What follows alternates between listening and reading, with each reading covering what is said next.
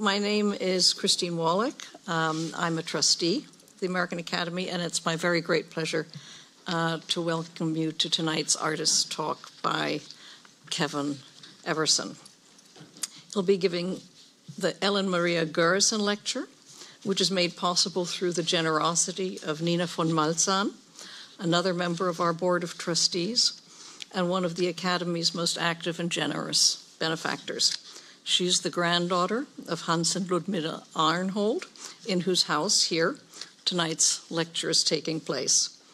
And without the support of the Kellen Arnhold family, the American Academy wouldn't exist as it does today. In fact, it wouldn't exist at all.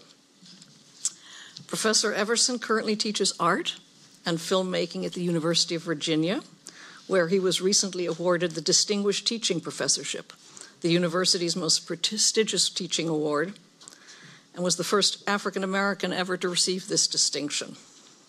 In researching for this introduction, I read some reviews by his students, and the conclusion was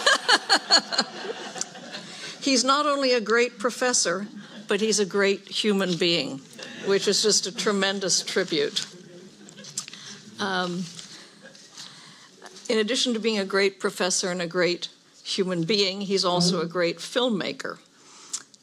He's made numerous feature-length films and short films centered around themes of social justice, inspired by his African-American heritage and his upbringing in the working-class town of Mansfield, Ohio.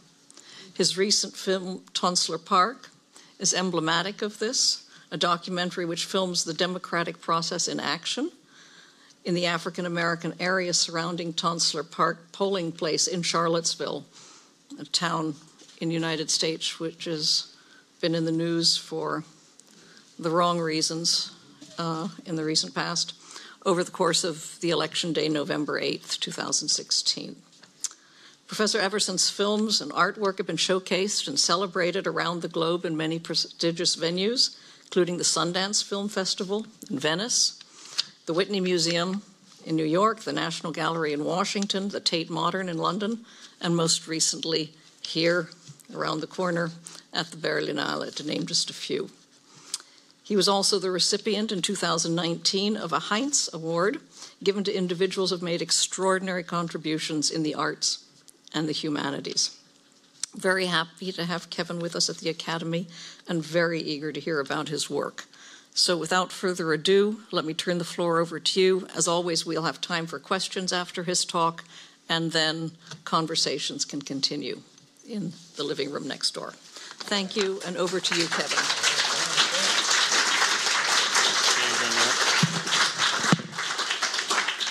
Well, thanks for coming, and thanks for the gracious and fine staff here at the American Academy of Berlin, and to my cool peers who I eat with every day. Yeah, the golden goodness, whatever. But anyway, so this talk's gonna be basically about my work and practice, and then mostly I'm gonna show about 5 different approaches to how I do film and art, and so to speak. But first, I got to give a little background. Yeah, I'm from this small industrial town called Mansfield, Ohio. And at its height, it was like, I know, that's me in 1970 at Christmas. I had an aunt who used to work for the newspaper, and she'd put me and my brother and cousins were in these articles. But first, but yeah, my hometown was I don't know if anybody know Ohio, but it's halfway in between Cleveland and Columbus. Most of the African Americans are predominantly from the South. We used to call ourselves first-generation Northerners, and then most of the white Americans were from Kentucky and Tennessee. So, to always like the Malcolm X quote is that the Mason-Dixon line is the Canadian border, because if you go outside major metropolitan kind of cities, it's very southern, so to speak. So that's my hometown. But also, too, more importantly, like there was more jobs than people. It was mostly kind of industrial. We had I used to work at a Westinghouse. We had a GM plant, Tappan, Mansfield Tire, steel mill, all these, and then since these places have closed down, and so to speak. But this image, I always had to show this like image too, because it came It was in the paper in 1970 Christmas, and it was the same year the busing ruling was put down. So was forced integration. So actually, that white girl was not in my class. So it was these kind of happy-go-lucky like integration like images, so to speak. But of course, that Santa Claus is far more superior than that reef. So anyway, so I was making art back then. So anyways, I was making art back in the day. But anyways, so I want to talk about my influences, and then I'm going to talk about the practice and how I got to actually making film from the other art. So I was a trained photographer, sculptor, printmaker, artist, book, and painter. But then I got into, and I'm going to talk about how I only got into films. But a few artists really kind of are what you're going to see their examples in some of the work I'm going to show. So one of the best artists this country ever produced was from Peoria, Illinois, was Richard Pryor.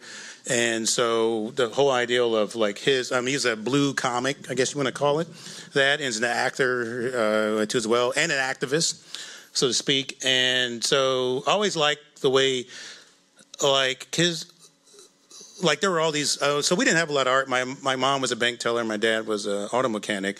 So, but they would get these records, and they didn't censor us. I mean, I'm like 7, listening to like Richard Pryor, and then, but because the reason why, because I think they knew it was high art. Well, they knew that this stuff is special, so to speak. So I was listening. So it was never like you had to go into the next room or something like that. I mean, it was just on, and we were just enjoying like the artistry of Richard Pryor. And one of my favorite pieces of artwork is this 10-minute skit he does called Hank's Place, which he describes characters in his grandmother's brothel in Peoria, like Illinois. Brilliant piece of artwork. But anyway, so the thing I like about Pryor is that he would introduce a joke but talk about a minor character and give that minor character a one line that would kind of lead to a narrative. So, I mean, we have a 10-year-old here, so I'm going to keep it clean. But, 10-year-old. So, but he has this like joke about cunnilingus, and so he has a, yeah. AAB. So anyway, so he has this, so he says he has this, so Pryor said he has this uncle that says, boy, whatever you do, don't do that. And Richard Pryor said, I can't wait to do that because my uncle has been wrong about everything in his life. But we all know characters that you need that one description. So when you're making short films, poetry, or painting stuff, these kind of formal devices are very important. So these are kind of formal devices. This is a formal device that I do. So I mean, they're going to see these kind of minor characters that are playing major roles in these particular films. Another Illinois artist, one of my favorite artists too, is Lorena Hansberry. Her play Raisin in the Sun, and before I saw the actual production, I saw the Auto Preminger 1959 film. Based on the play, with the same cast, I think, except for the little boy, I think. But anyway, I remember me and my brother were watching this film late at night, and for me, it was the kind of roller coaster of emotions that we're going through. How she can kind of construct this kind of narrative with you're up 1 minute, down the next. It was pretty exhausting. So, but I like it because that's a kind of Midwestern kind of thing. Is that the highs and lows are the same. So you want to keep that formal maintain of nothing changes, so to speak. You want to keep it kind of there. So that's a formal device of Lorena Hansberry. You can see some of the work. 2 other artists, Bootsy Collins and George Clinton. Bootsy Collins is actually from Ohio, Cincinnati. George Clinton's from Plainfield, New Jersey. So they had these Parliament Funkadelic albums growing up when I was growing in the 70s. And then so I like the fact that they gave you the space to imagine as a young African American. So, I mean, George Clinton's got this great thing about the moon, said that we was already up there and we was waiting on y'all. So the fact that the fact that we were, the fact that we were already up there, that we were claiming the space too as well. So I'm going to show films that have the moon too as well. But then the fact that their albums were always about underwater, space, but it was just kind of imagining. So it gave me and gave us this kind of space where we can kind of imagine, so to speak. So I'm going to show examples of my work based on this stuff as well. Two painters are interesting to me. Whitney Stanley is an abstract painter. He teaches at Tyler Temple.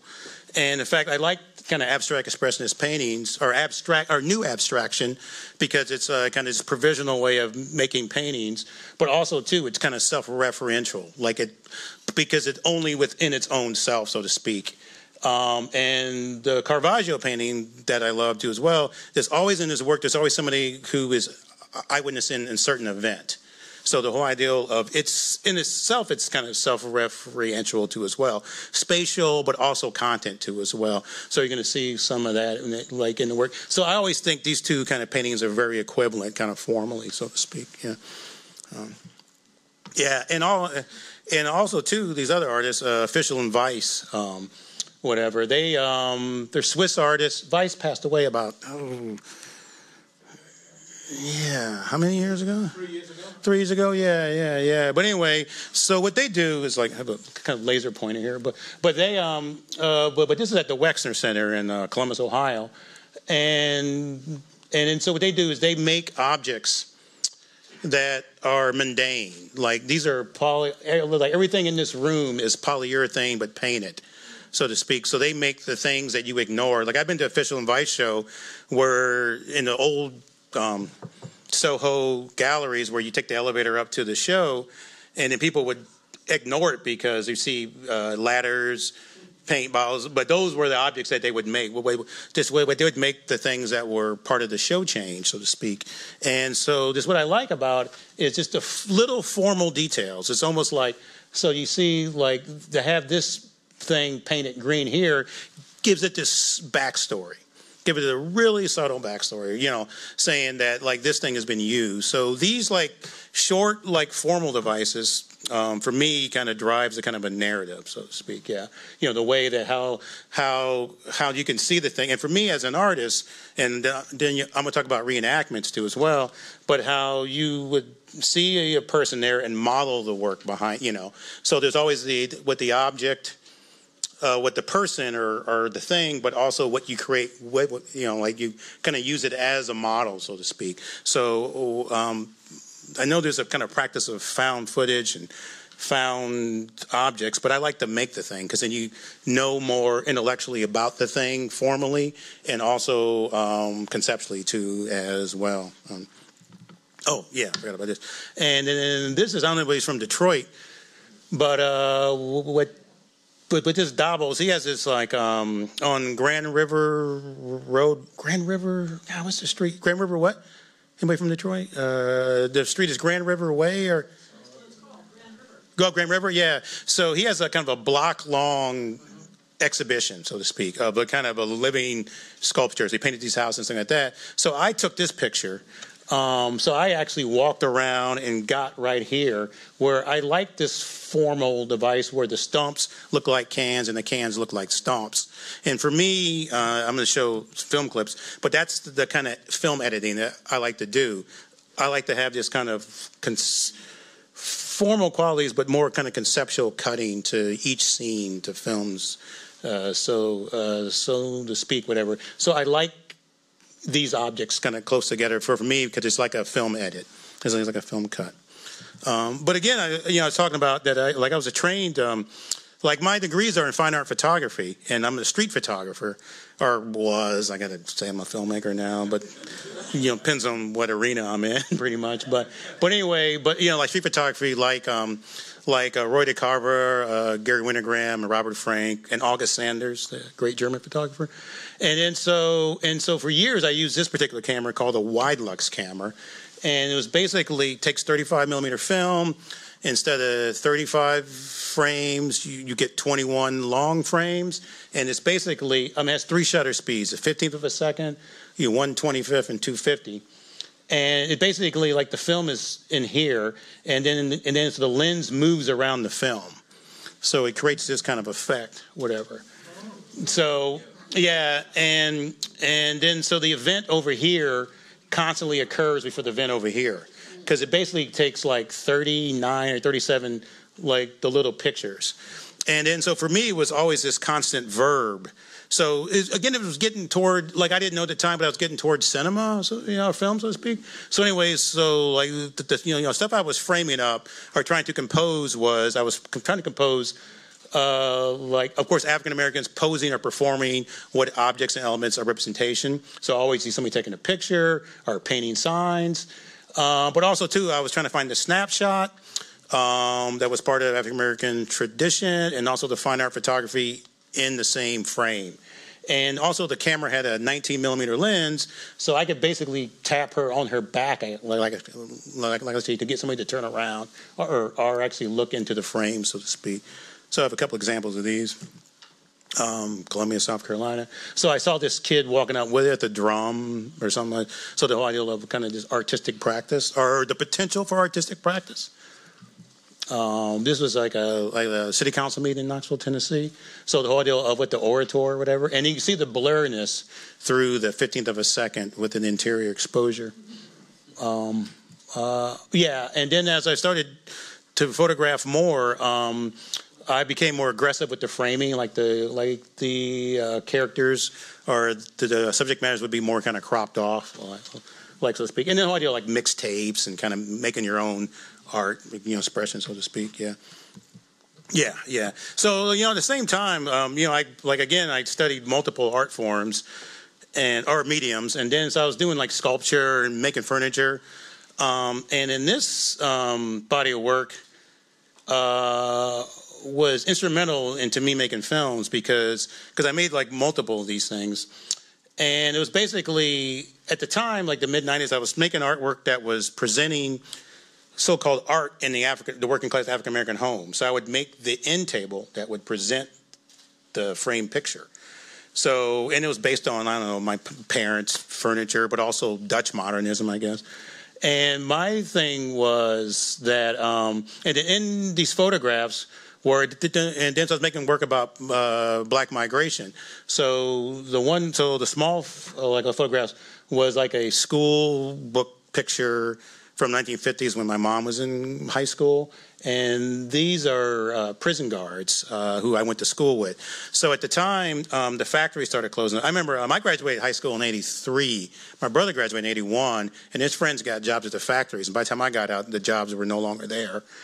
And then so we always had a state penitentiary in my hometown, the Ohio State Reformatory. And now it's a film set. You may be seeing, what the hell is Shawshank Redemption? It was all shot there. My favorite movie, Air Force One. You ever see that thing? Like the Soviet Gulag was actually that thing because yeah, like Harrison Ford on the place. Like it's unbelievably great or whatever. But that prison has a 6-story cell block. It's the highest cell block in the Western Hemisphere, and also too, those were the only jobs you can get at the time. So it was basically the catch-23, not even the 22, was the more crime in Cleveland, Cincinnati, Toledo, Akron, and Columbus, the more my friends had jobs. So we were rooting for crime, So they're just kind of weird. So you're just locking up. So another kind of potential warehousing, so to speak, was going on. So anyway, so these were images of like prison guards. But there's another one too as well. But while I was making these things, I was explaining to people who were coming by and looking at them, and then so my whole thing was about the economy of these things. Where growing up, everybody would shop at Bing's Furniture. It was Bing's Furniture. I can't believe I remember that. But anyway, everybody had the same stuff. So everybody had the same furniture because we all shopped in the same, So I go to my friend's house. I knew everything was because we had the same kind of stuff. And, I would go look. Oh, never mind. I get it. But then also too. But then my whole thing is just I like the fact that a person would work all week, get paid on Friday, go to Bing's Furniture on Saturday, and buy an end table and put it in their home. So I was thinking more time based. So I like sculpture. I like the idea of walking around sculpture, the kind of three-dimensionality of it stuff. But I was thinking more of the duration because I always would remember, and then I think I told some of the fellows here, is that, my parents would look different on Friday than they did on Monday because they had the week of work on them. they were like the physical labor, like, it would just be like, because my mom would cook all the time except for Friday, because she would work late at the bank and my dad worked late. So it was the only times that they didn't cook, because I could just tell. So I wanted to show the kind of physicality, or what labor does to the body, so to speak. So how the body changes, how the physicality like of it, and so I thought the best way of doing that was using more time-based medium. So I think, can we control the lights or something? I'm gonna show some clips of some stuff, and actually better with the lights off, I think, as well, to get pictures. So anyway, so this is a film, like I'm gonna show, this is a 30-minute film called Company Line. So I'm gonna show maybe first 2-3 minutes of it. And it's basically, I did a trilogy of films about the first 3 black neighborhoods in my hometown. And one of them was called The Camps. They worked at the steel mill. One of them was called Watchworks, where they were domestic workers. And Company Line, where they worked at the steel mill too as well. And in the neighborhood, the Company Line is no longer there anymore. So to get to tell the story, I was interviewing all these snowplow truck drivers, and I think in the United States is when we have a lot of snow. And actually, there is a big disaster economy in the United States, and the people are hurting right now in the Midwest because we're not getting any snow. And it's so anyway, so people push and move and plow snow. So I was trying to tell the story of the Company Line of these streets through these city workers who would push snow, but also to get their narrative of where they're from. So just like the end tables, it's all about the kind of black migration. So where they come from and what kind of jobs they had, so to speak. So I'm going to show you a clip of Company Line. And the materials are mini DV, 16 millimeter, and still photography. So I like to combine multiple materials. Now I'm top off to about 30,000 a year. Cause I got my 16 years in, all of that, and that's it. But the starting rate is what, $7 something an hour for a new high end. Starting out. Yeah. And that's all they have about the city, man. And like I said, all that.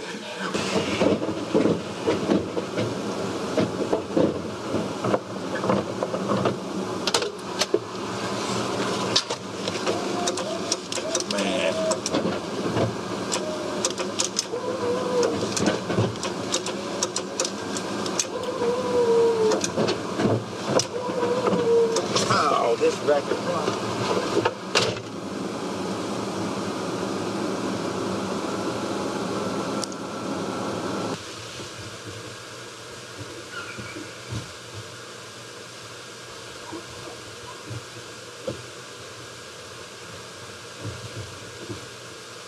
I was born and raised in Columbia, Mississippi, all of that, and moved up here in 1981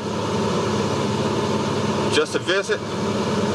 Stayed about 4 or 5 years. Went home, came back, got a job at Tappan for about, I think I worked at Tappan about 8 years. Left Tappan, went back home again. Then I came up this time, and came up after that. Then I started working season for the city. I did season for the city about 5 years, and after that, I got a full-time job in 1992. All that. And now I got 16 years in with the city. Yeah, so like in the film, there's multiple like interviews with all these with a person who's to live in the Company Line, but also stories told by the snowplow truck, like drivers. So what kind of jobs they had and stuff like that. So just kind of telling that kind of narrative. This other film, and again, I come from like kind of sculpture and photography. This clip I'm going to show here is from this film called Erie, which is basically a film that has. I know some people went to the Arsenal last week to see a film I did called Recovery. That was a full 10-minute reel of a magazine. So this film is 8 10-minute takes, long takes without any editing. And it's for me, it's the kind of materiality of the film, the sculpturality of the film. It's just where like the cameras are, So my professors were from like the 70s who were all about materials, process, and procedure in art. So for me, the materials are part of the content of what the film or the sculpture or whatever is. So I was making this film that was 10-minute takes, and 8-10 minute takes, and it's about the kind of black migration from the south to the north, and it's all about the auto industry. And this still is based on this guy that I walked upon, that he was trying to break into his own car because he locked his keys in the car. So I was filming him for 10 minutes. I was hoping he wouldn't get his keys out by the time the film was up. But But anyway, so the clip I'm going to show with you, and then for me it's like that Dabble's sculpture about the stumps and the paint cans. So the clip I'm going to show is that my cousins, and actually the guy that was driving that car was the snowplow truck was a cousin of mine too as well. So my cousins, two of them, with the twins, had just Sadie and Daisy, they had just retired from GM that Friday when I filmed this, and my cousin Ad was still working there. So this is one of the first times you hear people talking about working in the General Motors factories. But for me, just when I was writing and designing the film, I was thinking about one scene that was going to come after that. And so I'll show like a minute of the end of one take and a few seconds at the beginning with the next take. Yeah.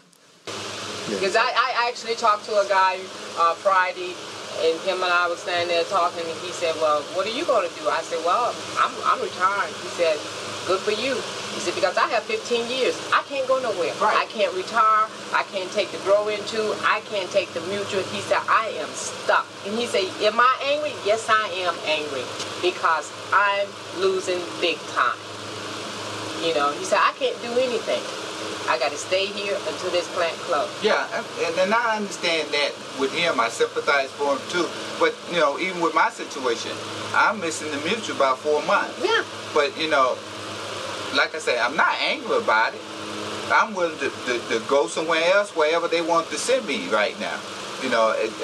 I'm in the home stretch. Mm-hmm. I got 23 years, 7 more years I can retire. So it would be ludicrous for me to give up 23 years for $115,000. Yeah. It's not going to do me any good. And then that one guy, he missing about 6 days. Right. Yeah. 6 days. It's different for everybody's situation. Well, yeah, everybody got a story. Everybody have a different situation. And then of course the reel ends, and then so the next shot comes. And so I was thinking about this film. I was thinking about the whole idea of, since the viewer has to sit there for 10 minutes and watch something without any cuts, so I wanted the subject matter to be internal. Again, like the abstract paintings, it's self-referential. So I wanted the subject matter in the film to concentrate on something for 10 minutes. So I was thinking, and so like when I write in the film, I was thinking like the best thing could be sword fighting. I don't know, and it made sense to me because like I wanted these actors to do this. So I remember we hired a fight coach, and these guys were actors. And then so the fight coach was saying, so what kind of swords you want them to use? And I said the loudest, because the swords are made by hand.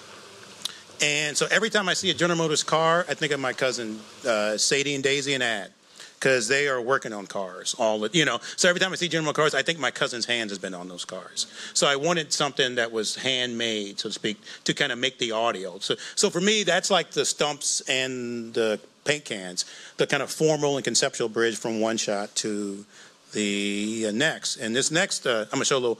I'm not going to show all this film. It's 8 hours long. It's called Park Lanes, and it's basically a full day in a factory. And in this factory, they make bowling alley supplies. And for me, and then again, it plays in the theater, and so I want people to kind of they don't have to sit there for the whole thing, but the fact that. But I wanted to kind of see if I could physically make something 8 hours. So one of my favorite artists is this guy named Lob Diaz, a Filipino filmmaker. I remember he got these 9-hour narrative films. So if it takes 24 minutes for the cart and the ox to come up the road, it takes 24 minutes for the cart and ox to come up the road. But then the whole idea of you become invested in the people. The longer you stay without the cuts, because once you edit something, you're telling somebody what to think. But once you leave something unedited, you're letting somebody, and you're letting the subject matter breathe on the audience, so to speak. And then, like another thing, I don't really care much about the audience because I make films for the subject matter and me. So then the whole idea of like showing these particular things. So basically, Park Lane. Let me turn it down. So then I was hoping to find a big ticket item because I used to make washers and dryers. So I wanted to maybe start from like a small thing to the big ticket item. But but we couldn't find that factory that would let us in. And hopefully I can shoot in a Volkswagen factory before I leave here. But this is, so this was, they make bone-out supplies, so I was trying to find a narrative. So we're shooting for 3 days, 3 cameras, and so I just basically film things that look like sculptural objects, so these kind of abstract things. So again, a lot of my films, again, I'm always keep saying this word, self-referential, because I like for the fact that people on screen are smarter than the audience. Because even when you see those General Motors folks who were talking, they were speaking General Motors-ese. So unless you don't work in there. So for me, it's fascinating to hear how people talk about their own career, So the fact that the audience has to keep up, so to speak. So intellectualism is on screen instead of in with the audience, so to speak. Yeah. And then in Park Lanes, I think the longest shot is lunch. It's 33 minutes. There's some 17, some a minute, some 10. It depends on what the task is, so to speak. I don't know what's happening after this. Yeah. So anyway, then I started focusing. First I had a narrator that was going through the film, but then I decided to just kind of have the objects maybe look more like sculptural, objects, so to speak. Yeah. So Park Lane. Oh, shit! I forgot I have a clicker. Oh yeah, look at that. Yeah. So here's another single take film. This film's called Tonsler Park. I shot it the whole day of the 2016 election, and what I was going for was basically, again, this is the Richard Pryor deal. These are the minor characters. These are people who are keeping democracy alive. These are people that you don't notice. When you give their name, just give your name and you go vote, and then you leave. So I remember going, actually 4 years ago to the day, I biked late to the primary because it's Super Tuesday to a day in the States. And so I just remember going there and seeing all these African Americans to work in there, thinking I could make a 13-hour film because the polls are open for 13 hours. I said, no, it's crazy, but not that crazy.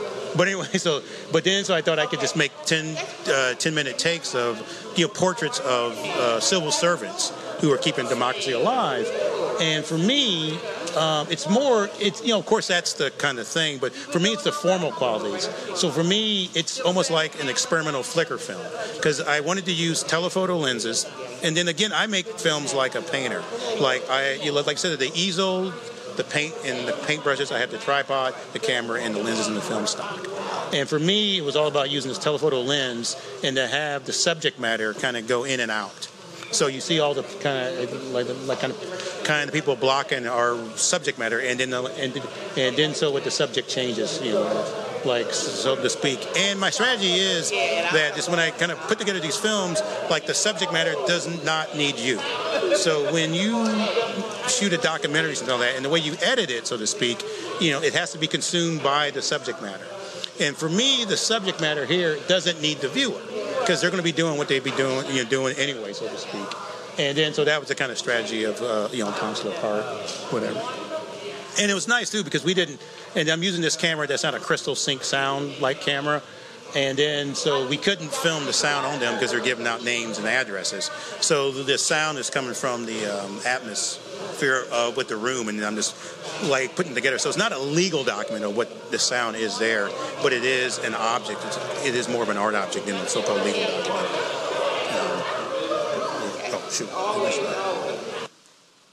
Yeah, and then also too, again, making a film about civil service. This is a film called Sandfield, and then it's based on some of the films I showed here. The film showed last week, but this was shot on the Air Force Base in Columbus, Mississippi, and it's basically employees of the with civilians and soldiers who are airmen at the Air Force Base.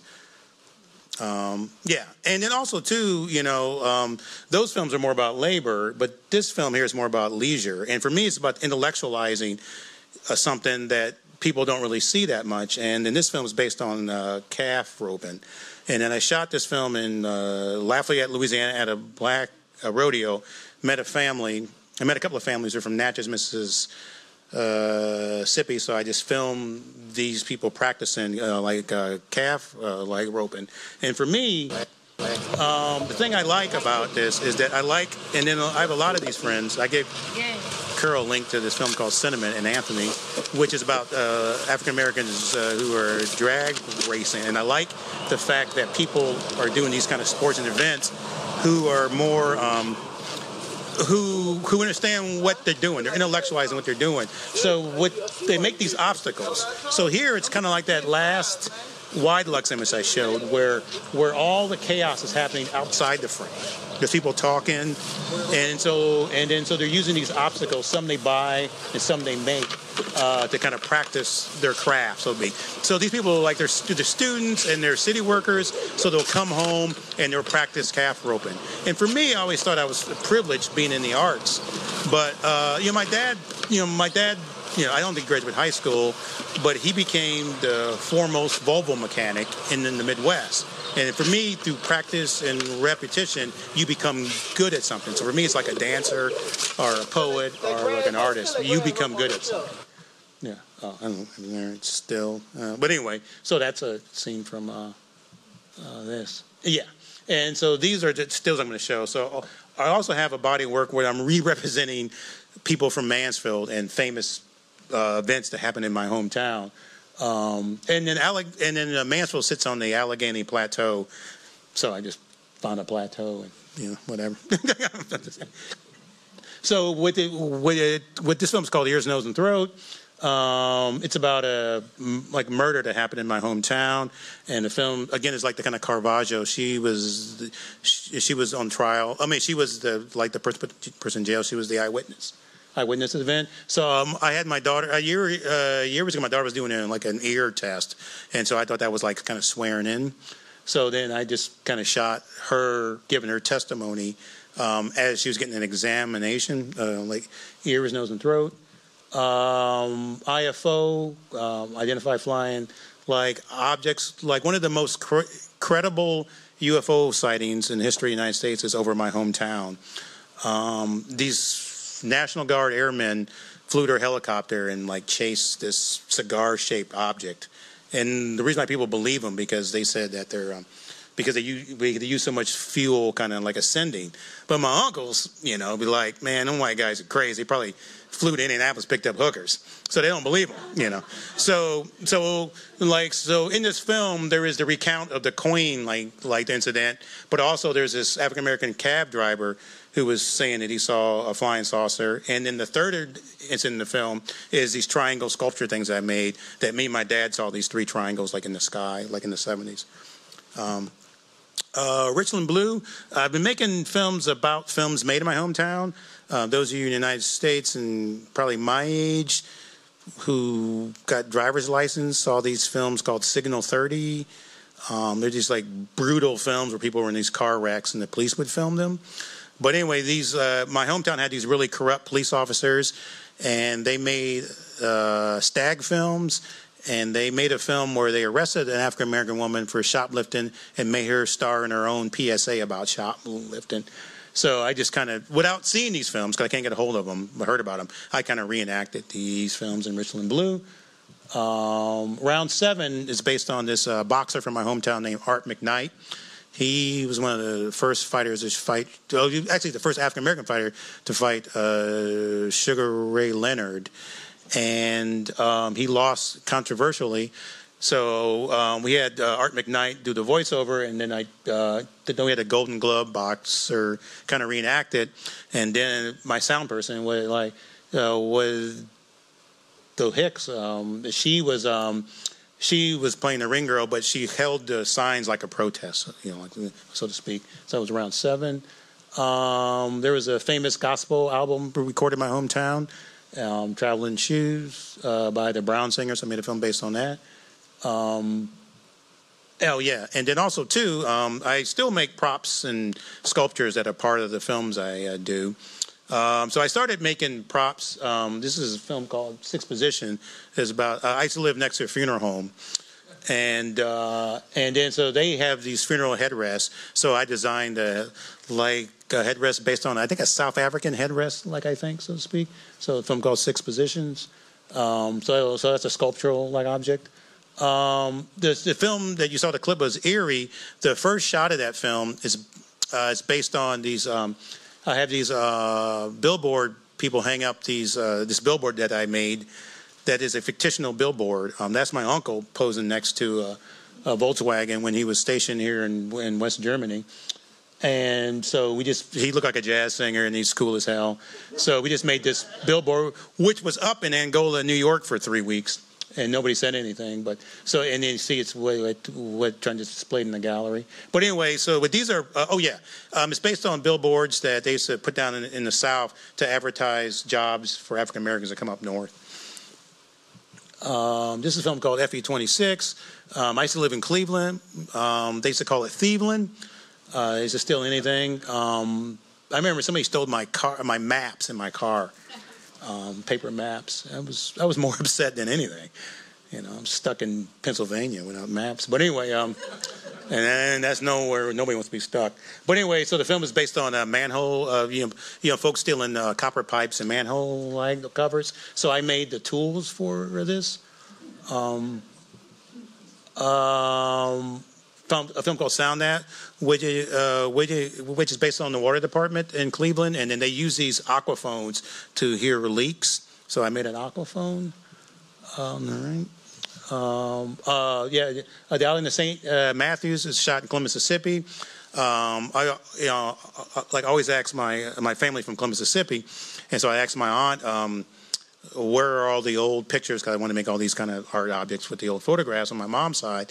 And she was saying, we lost them in the flood of 1973 of the Tom Bigby river. So I made a film based on the flood. And then my grandfather started the St. Matthew's Church in the early 20th century. So they couldn't get to the bell, so I made a bell for the church, bronze, out of bronze. Now I'm making sculptures so in the past I'd make things for the films that work. Now I'm making things out of rubber that don't work. So this is cardinal, brown thatcher, and mockingbird. They're basically the state birds of Ohio, Georgia, and Mississippi. So I'm making these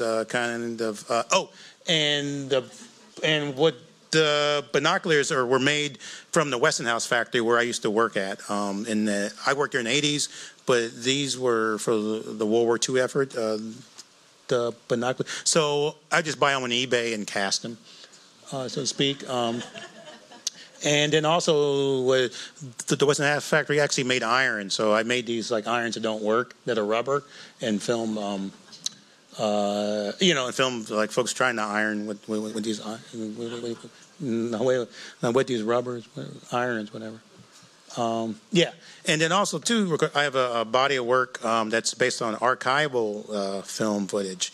So I got a lot of. For years, I was trying to make archival, I was trying to find a lot of found footage because an experimental film where there's a practice of found footage, and then you couldn't find anything of African Americans at first, or at least I couldn't, because nobody aimed cameras at African Americans. All the TV ads, cigarette ads, all had white people in them or white Americans in them, and then so I started finding stuff, and then I actually started shooting films that looked like archival footage as well.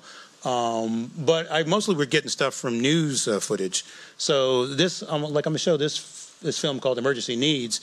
And I got commissioned by the Rotterdam Film Festival to make a film based on Gus Van Sant, the American filmmaker. And I was like, man, I don't know anything about Gus, whatever, And then so I thought, he has 3 films called, one Jerry, Last Days, and Elephant. Where one of them was about the Columbine shooting, the other one was about this guy in the desert kills his friend so he wouldn't have to go through, suffering in the desert. And the other one was about Kurt Cobain. So there were about 3 events that people know what happened, but don't know what happened. And so I was thinking of what event do I know about that?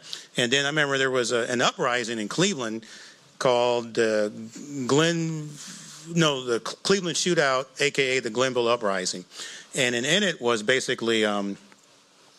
was the only uprising in the United States where more police were killed than blacks. And the police were driving around trying to get the numbers up. They were indiscriminately shooting people on the east side of town.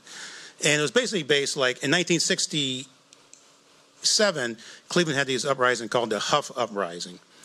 And then on the strength of the Huff Uprising, Carl B. Stokes was elected mayor. He was the first African American to be elected mayor of a major metropolitan city. So Cleveland was one of the only cities that didn't burn down when Martin Luther King was murdered.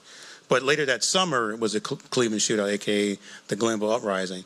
So here, so I had all this footage from the press conferences, and I wanted to call attention to Mayor Stokes' performance. So I had an actor play Mayor Stokes as well. So you're going to see what I did, yeah. However, there's show the still first cause 2 or to 3 be minutes. concerned. I base this on conferences all day here at City Hall and out in the city with National Guard officers, police officials, city councilmen, representatives of the Negro community, Actually, my and camera other died people. there, so but we use it anyway. As I make this judgment, I wish to pay tribute to both. So this is show like just another minute or so.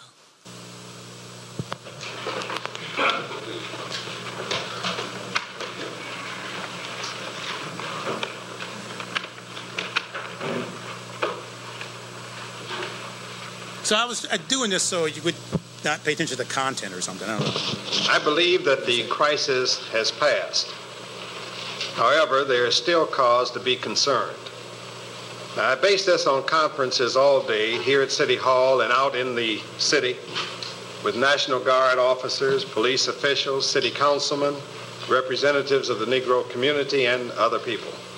As I make this judgment, I wish to pay tribute to both the great desire of the Negro community that order be restored and the ability and effectiveness of the Cleveland Police and National Guardsmen operating under trying and somewhat unique circumstances.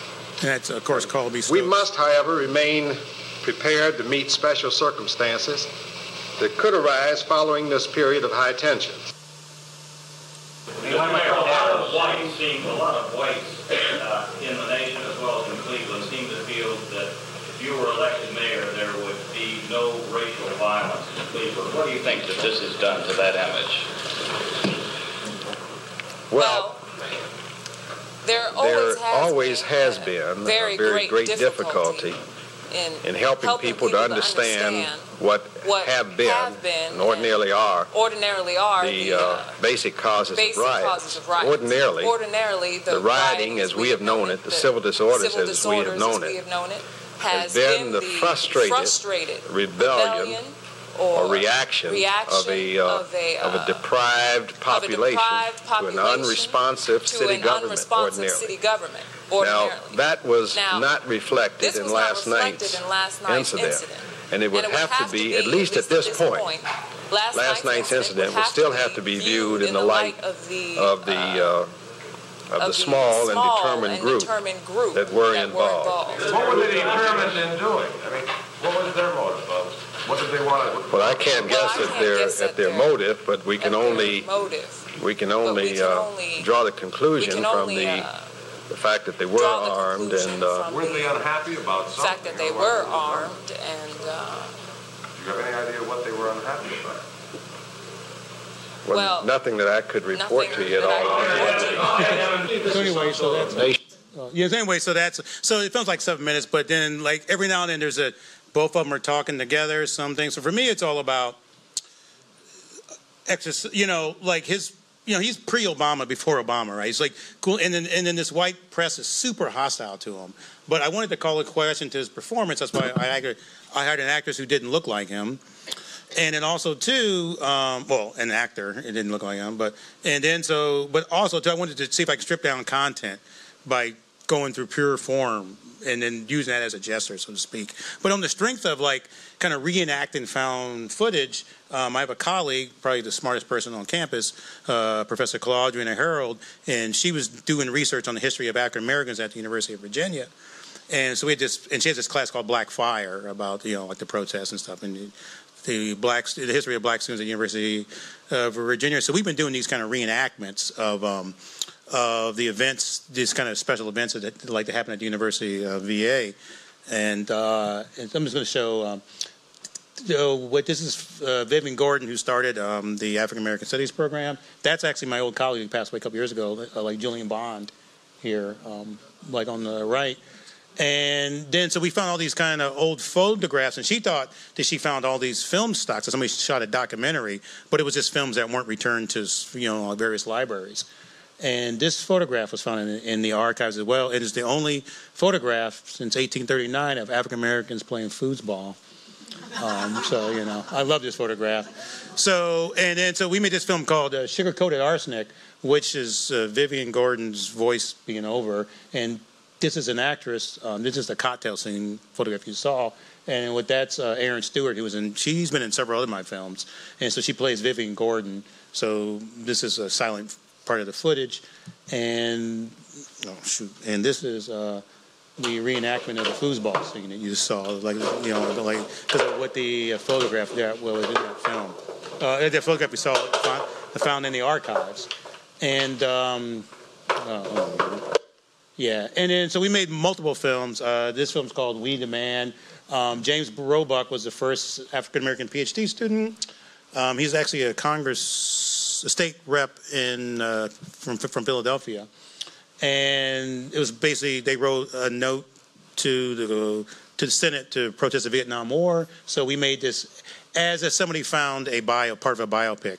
Like Sugar Coated Arsenic, as if somebody found a documentary based on African Americans, and this film is about the first scholarship athletes.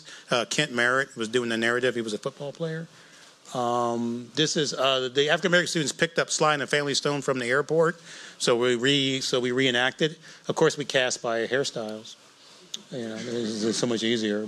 And then also too, there was an area on the campus called the Black Bus Stop. So we made this magical realism dance thing, based on the Black Bus Stop.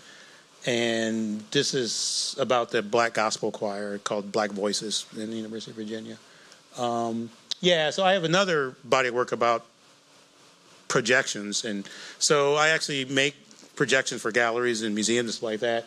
So when I do that, they're mostly, well, first let me show some. Yeah, so this is a film. I rigged up my 16-millimeter camera to the University of Virginia telescope. So I filmed the moon. So at one point the gallery gets dark, and the other part the gallery gets light, because it's a 10-minute take of from moon to space and back to space to moon. Then also I've been an eclipse junkie. I've been following the eclipse stuff and filming those, and then the way the subject matter affects the gallery space. And also too, I've been crushing General Motors cars because the plant in my hometown was a stamping plant. And then so every time I go somewhere, I see if I can get cars crushed, so to speak. And so I'm gonna let this film play. This film, I think it should be playing. Hold on here. So I can actually take questions and let this film play. So this film's called till 93. My daughter's late great grandfather James Williams blows out 93 candles. So he makes the gallery dark. So again, the subject matter when I make films for installations, or more for an active audience, so people are kind of moving out of a gallery, I always have the subject matter affect the way the gallery looks, so to speak. So anyway, so that's I can take questions, and I think I'm maybe a little bit over time, but yeah. Anybody got any comments, questions? Oh no. Oh man, 50 minutes. 50 minutes, yeah.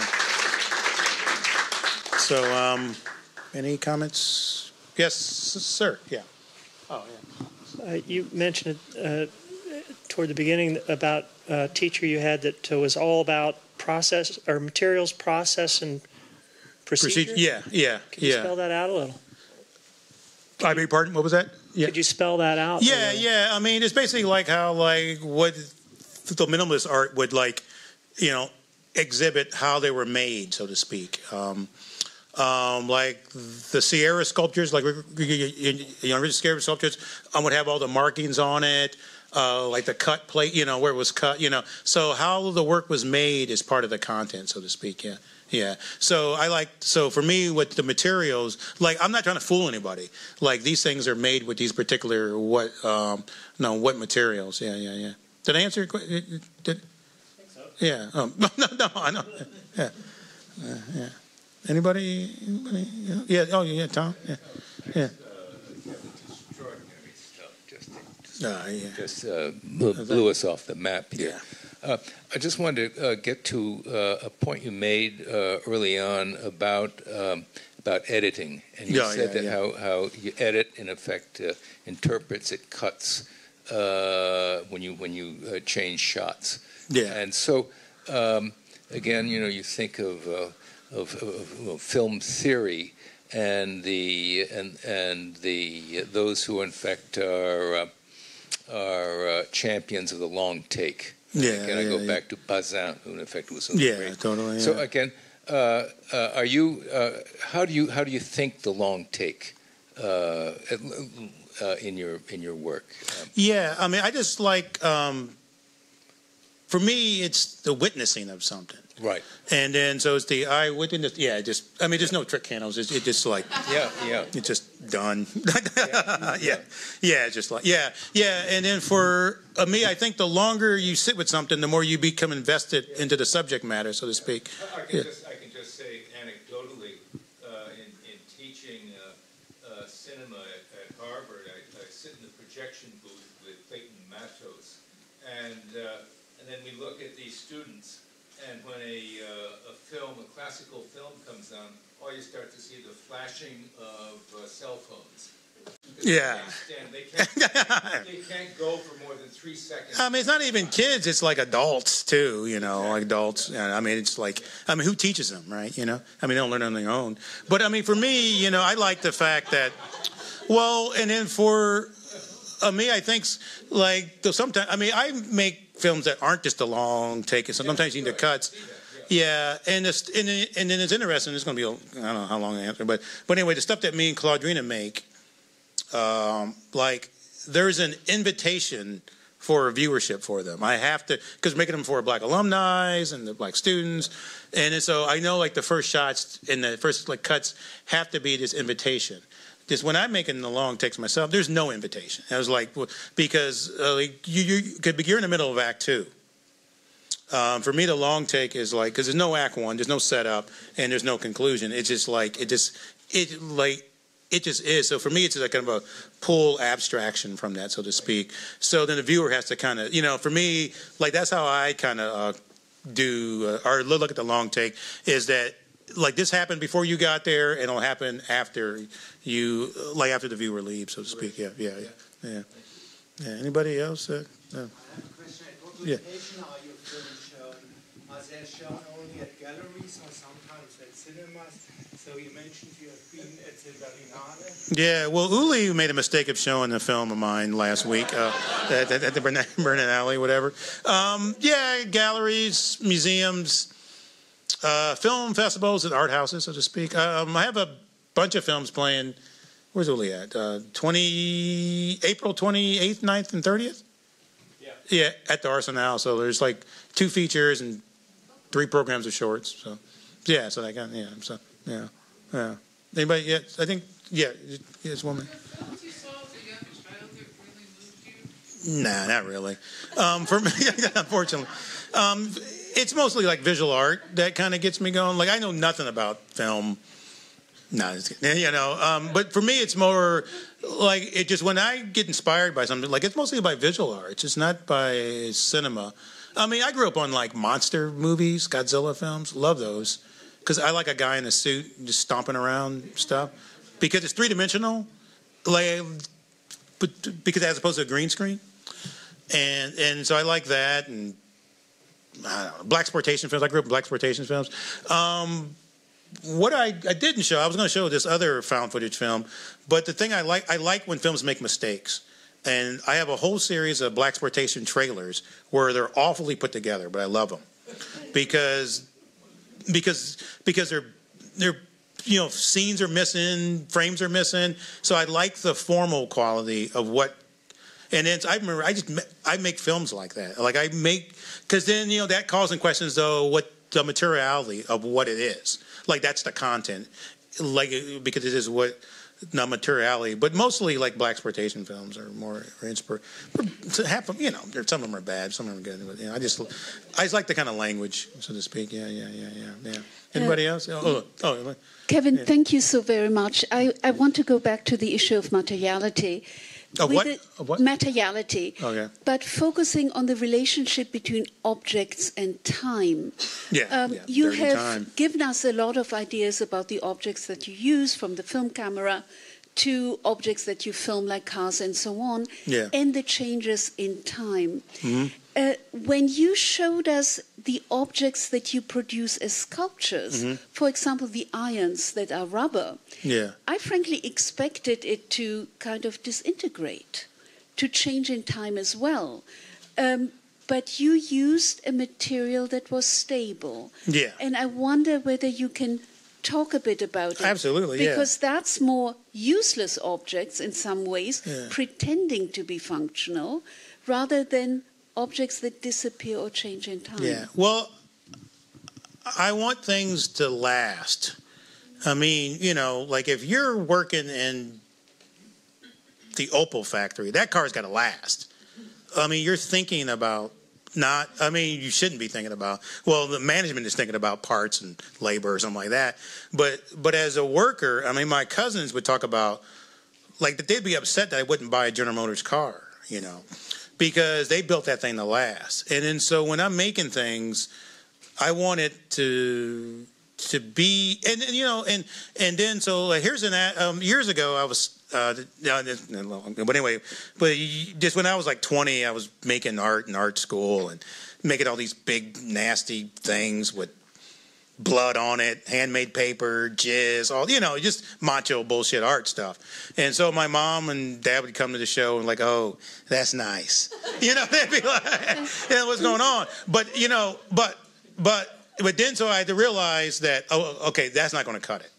So what's going to cut it is craft. So for me, I started making things. So I've been started to like making things that look like as if they're going to last.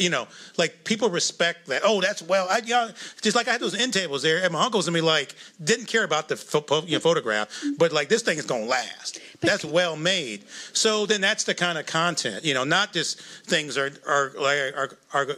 things may deteriorate over time, but that's not the strategy that I'm going for. Yeah. Kevin, but there is a sort of dialectic, because on the one hand, you want things to last. Yeah. The car should last. On the other hand, you crash cars. Well, yeah, because there was but that car is still lasting, because that car is not functioning, and then so they're just stamping, so I'm just restamping that car, so I mean that's just not going away. There's no way. I mean, it's like it's not biodegradable. They're going to bury it and it's going to like worms or I don't know, whatever, that kind of thing. But anyway, so that's the kind of thing. Yeah. But I mean, it changes form, but it won't go away, so to speak. That's a kind of longer answer. Yeah. Oh, see, look, I like the fellows because we don't play. Yeah. Hey, Kevin, that was great. So I have a question about, I guess, the relationship between your work that focuses on the sculptural and on form and on the made, which there was just some discussion of, on the one hand, and then on the other hand, your fascination with and dedication to kind of showing embedded, ordinary, human, absolutely, action, conversation, labor. Yeah. But in a way that you don't want to explain ever. I mean, I do, but go ahead. Well, I mean, I was just struck by some of the things you said about, the knowledge is on the screen. Yeah. I don't care about the audience, but to the extent that the audience is watching, they don't know nothing. Whatever.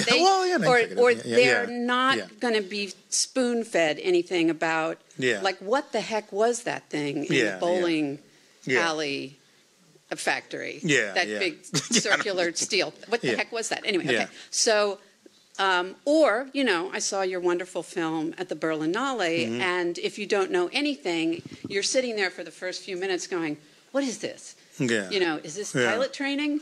Yeah, I think it might be pilot training, you know. So I'm just curious about the, you know, because that's such a kind of like distinctive aspect of what you're interested in, and if you could like reflect out loud a little bit. Oh, yeah. For me, you know, formalism, that gets me up in the morning.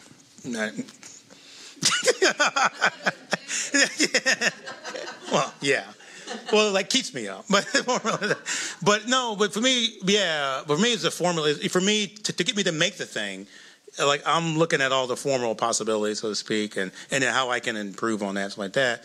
But there is like the kind of social, political thing that's going on because everybody up there is of African descent because I've shot films in Brazzaville and in London and in Italy, and then the fact that because they have a different set of histories than other Americans. I mean, Tonsler Park. I mean, we're denied the vote. You know, and still it still is. You know, like that kind of thing. But look who's making democracy happen, because we believe in the Constitution. You know, so that whole idea of like, you know, although I'm talking about the Flickr film, but there was a black woman there who was just like, today's my day. You know, kind of thing. So, you know, so that's always going to be there. And I had a better answer. Hold on. No, you asked something else too. Oh man, you asked something. There's some formal, something histories. There's something else you asked. You said. Just about the kind of not having the knowledge that the embedded actors. Yeah, I had a better answer. Yeah. I mean, I just like. Again, there's something about, well, for me, the subject matter, like what they like that they can do what they do without them explaining it, so to speak. And so even I have to catch up. Even when I'm filming, I got to figure out where to stand, where this is going to look interesting, you know, so to speak. So I got to learn there. And I was like, no, bro, just whatever, just do what you do, and then I'll follow you. So like, you know, so my whole thing. So it just when I'm filming things, I look for the action. So, and even when I have scripted dialogue, I don't do any blocking, you know. I just like, I tell my friends, like, I'll find the action and I'll try to get it from there. But man, I swear I had a better answer. I forgot what it was. God darn it. Oh man, I'll come to it. Yeah, I'll come. I'm sorry. Yeah. Damn it, I forgot. I'm just curious. You film your family members quite a lot. Sometimes, and you spoke about them quite a lot, quite eloquently. Yeah. Can you speak a little bit about that and your thinking behind that? They're available. It totally helps that my cousin's a snowplow truck driver. So like, it gives me muscle there. Yeah, I mean, I wanted to get in the General Motors factory, but I couldn't. And then, like, I just remember Sadie and Daisy had just retired on Friday. So that was a milestone. They're 55 years old and they retired. They worked 30 years in the plant. Again,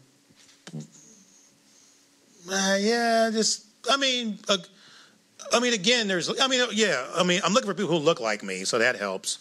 So, you know, because when I'm looking through the viewfinder, I'm looking at the history. You know, and again, the film.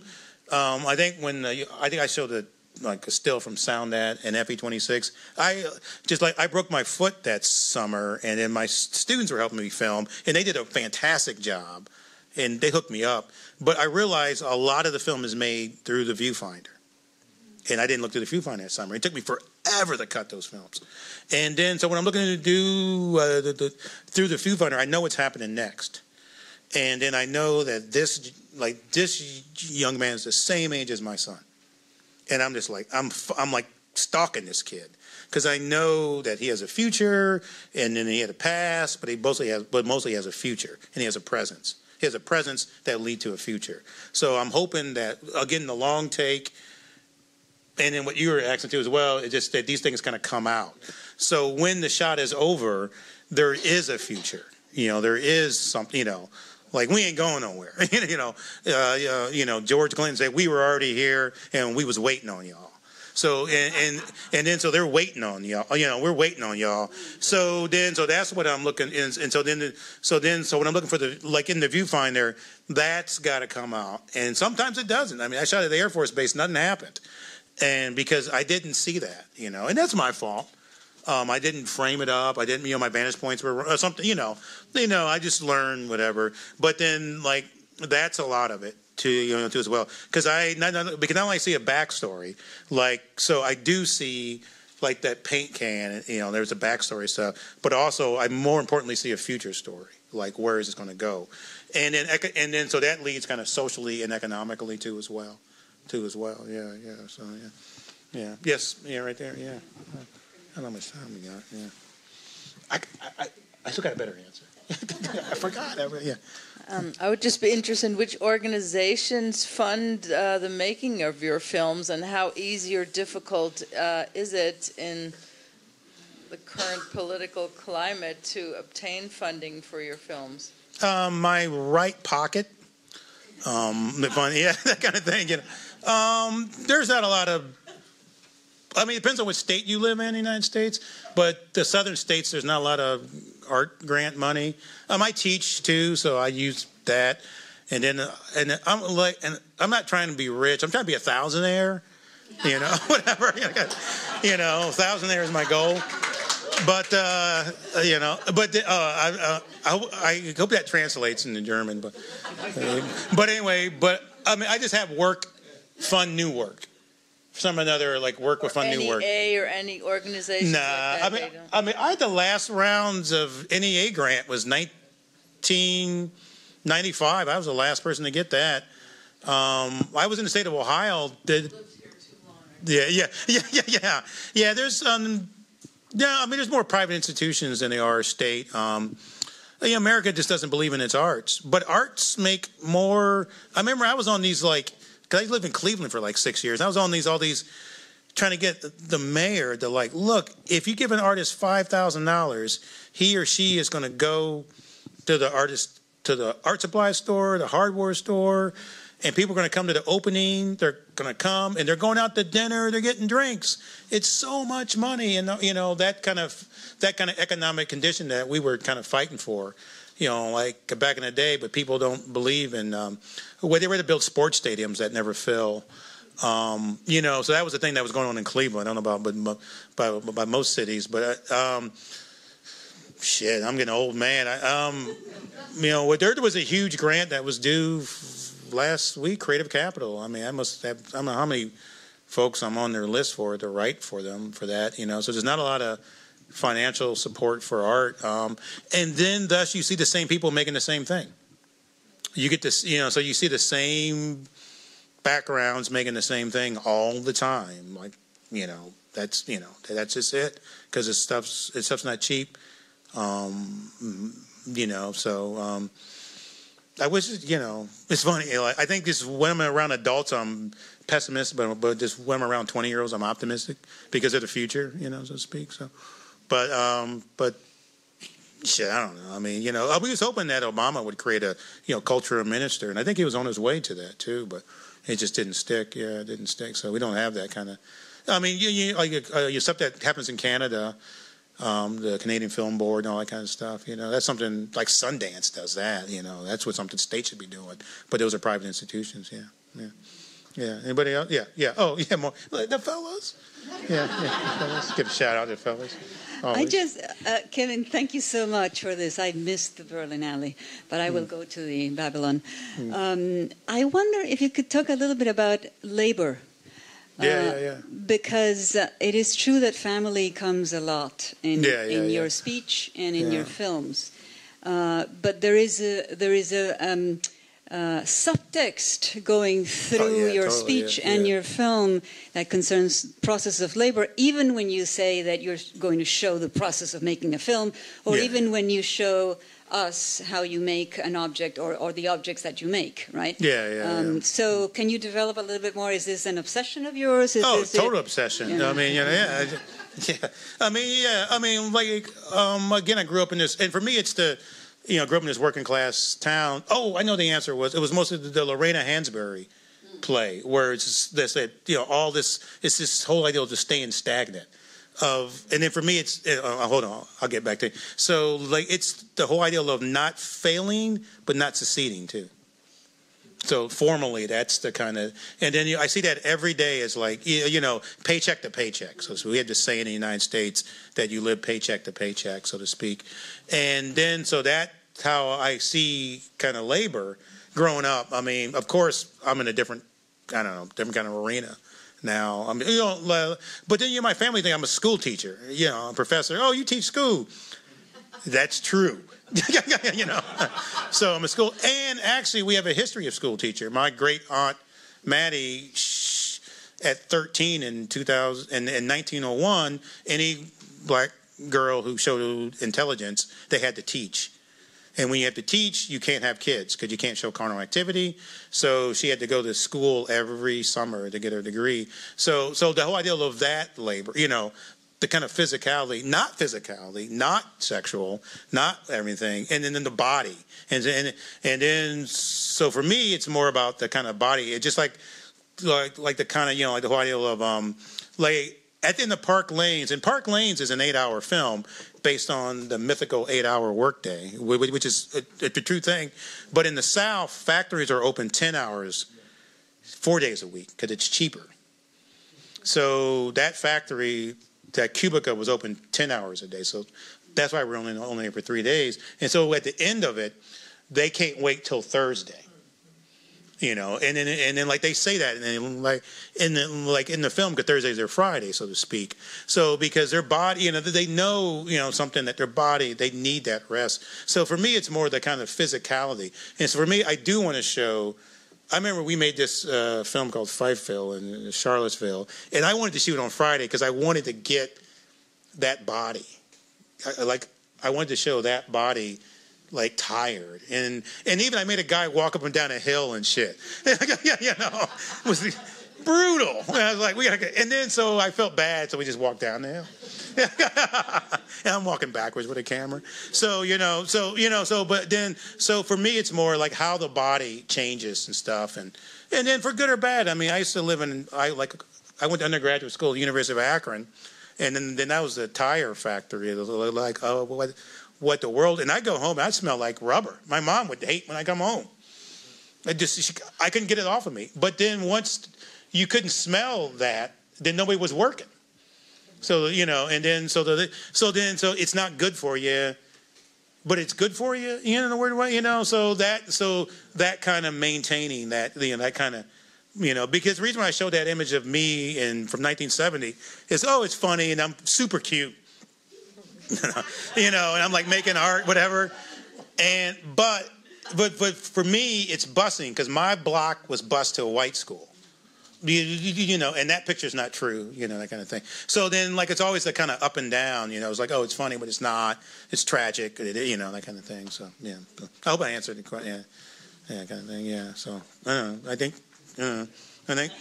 I don't know. I don't know how it works here. All right, sweet. Well, thanks for coming.